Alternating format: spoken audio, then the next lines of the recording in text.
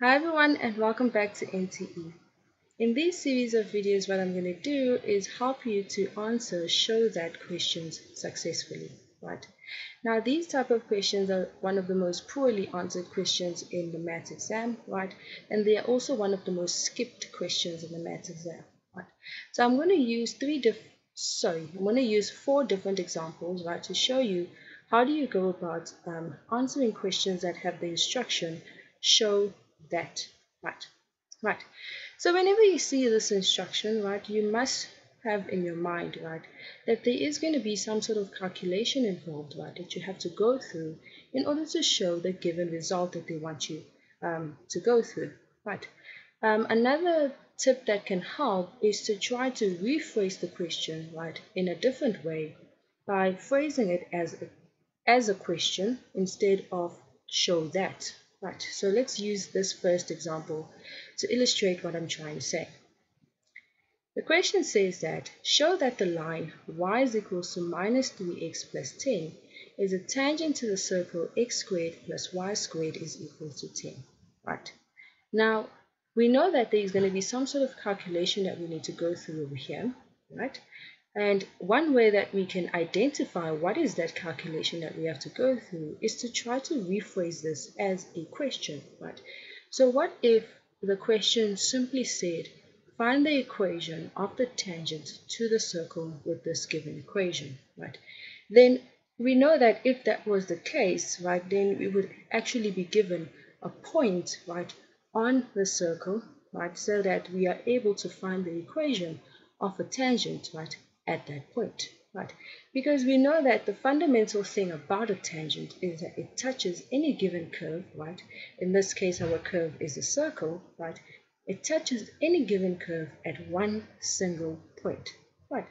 So if we are able to show that these two equations, right, the circle and the straight line, only meet at a single point, right, which is the crux of a tangent, right, then we are able to show that the line is tangent to the circle, right? So what we are really trying to do over here is to end up having this type of situation, which is centered at the origin, right, and it's going to have a radius root 10, okay? But that is not really important to us right now, right? The important thing to us is that we are going to have a tangent to the circle, right, at some point, and this tangent happens to have a negative gradient, right? So now we're just pulling out the details from this question. So it could be a tangent somewhere over here.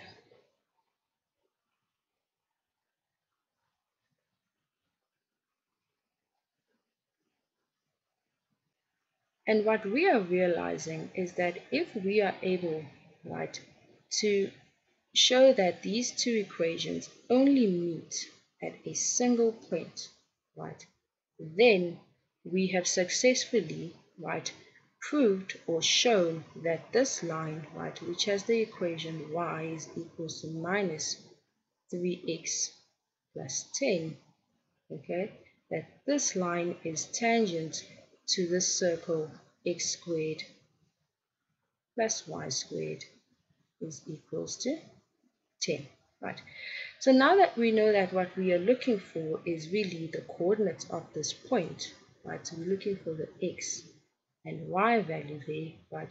And in fact, it's enough for us to just find the x value, right? So we just want one single x value, okay? If we find that one single x value, then we show that this line is tangent to the circle, okay? So now it brings us to the question, how do we find, right, the point where two equations meet? Well, we do that by setting those two equations equal to each other, right, which takes us into the area of simultaneous equations, right? So now that we know what we have to do, we just go about carrying out the calculation, right? So we're going to say, let y is equals to minus 3x plus 10, right? Let this be our equation number 1, okay? And, right, x squared plus y squared equal 10. Let this be our equation number 2. Okay, so now that we know that we have to use simultaneous equations to solve this, it's very easy to now do the substitution of just this y in the place of y over here in the circle. Okay, so we're going to write out a little heading for our marker, right? And we're going to tell them that what we're doing now is we are substituting equation 1 into equation number 2. Okay, so when we do that, we'll have x squared, right, plus this input of y, which has to be squared, and that has to be equals to 10, right? Now, what is this input of y? Well, it's this equation right here, minus 3x plus 10. Okay. Right, so now we see that we have an equation that is just in terms of x, which is good because now we only have one variable to solve for. Okay? But what is it about this that we now need to deal with? Okay, what is the algebra that we now need to deal with? Well, the algebra that we now need to deal with is this binomial squared that we just created. Okay, so that's something that we have to deal with in order for us to get to an answer, right, for x. Okay, so we know that when we square out a binomial, right, we're going to have the first term squared, which is going to be minus 3x squared, which is going to give us 9x squared. Right, then we have the product of these two terms, so negative times positive is a negative. 3 times 10 is 30. 30 times 2, right, is going to be 60. So we have negative 60, right, and then x times just the 1 is x. Okay. Then we're going to have this last term squared, right, so we're going to have 10 squared, which is 100. And we can just now move this 10 to the other side, making it minus 10, and setting all of this equals to 0. Now we are in the position to collect like terms, right? So we're going to have 1x squared plus 9x squared, which is going to give us 10x squared. We're subtracting from this 60x, and then we have 100 minus 10, right, which is going to be plus 90. And all of this is now equals to 0, right? But what can we do to simplify this even further? Well, we can divide through by 10. Right? So we can put right here on the side. What we're doing now is we're dividing through by 10. Right? So when we do that, this will reduce down to x squared minus 6x plus 9 is equals to 0. Right. Now, another thing that we can do is instead of solving this equation, right, we notice that this equation is a quadratic, right? So if we just evaluate the nature of roots of this quadratic, right, and we find that the discriminant works out to be 0, then we know that what we have is just one single point of contact between our tangent, or this line, because right now it's just a line, right, between this line and the circle, right? So, right, so we can move on and say for x squared minus 6x plus 9, right, the discriminant is equals to, well, we're going to need our b value squared, which is the negative 6 squared, right, minus 4 times our a value, which is 1, times our c value, which is 9. Alright, So what do we have over here? Right. We've got negative 6 squared, right, which is going to be a value of 36.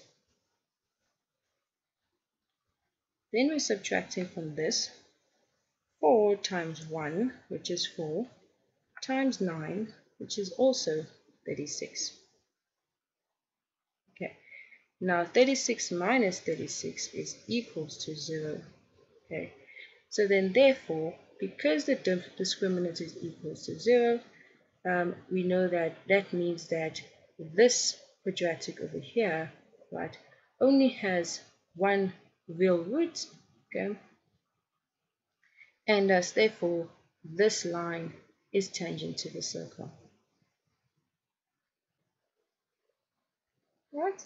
So that's one way that you could have shown that this line is tangent to the circle, right?